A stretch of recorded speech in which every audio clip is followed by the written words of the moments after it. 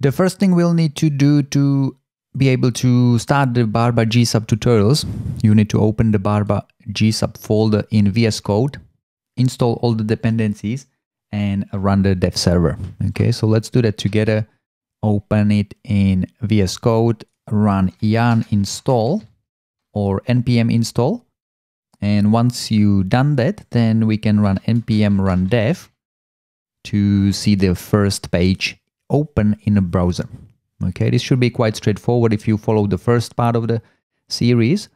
And when it's all done, we see a new page opening in a browser with localhost 900 or 9000 and simple layout with 3 pages, index, architecture, and a detail page.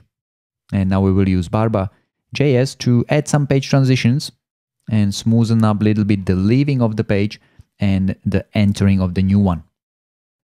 In the index HTML, detail page, and architecture, we are including the data Barba wrapper, the container, and the namespace. So if it's not in the starting files, just edit data Barba wrapper on a body on all 3 pages, and then the data Barba container and the namespace on the div with the class wrapper. Okay, so this should be on all 3 pages. And as you can see, we are including the header inside of the containers. So the header with the navigation links are inside of it. So we are not keeping it outside of the container. So we will show and hide different navigation on different containers, because on the detail page, we only have a link back to categories.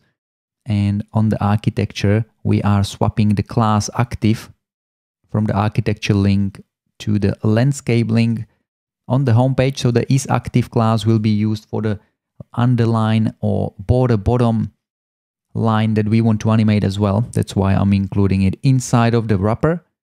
And that is pretty much it. The other change we'll do, we only keep 2 columns and we'll remove all the other ones. Okay, so make sure that the index has only 2 columns.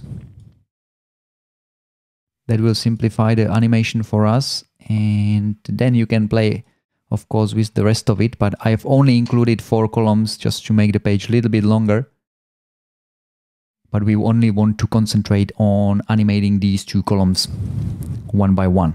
Okay, so that's the HTML change, and in the package JSON, we are only installing and including Barba core and GSAP for the animation. So we're not including the Barba CSS plugin as we've included in the first part of this series. The rest of it, the rest of the Webpack bundling is exactly the same. Inside of the app.js, we importing Barba core and Barba GSAP. And that's pretty much it. In terms of the layout, it's pretty straightforward. There is not much in the style sheet.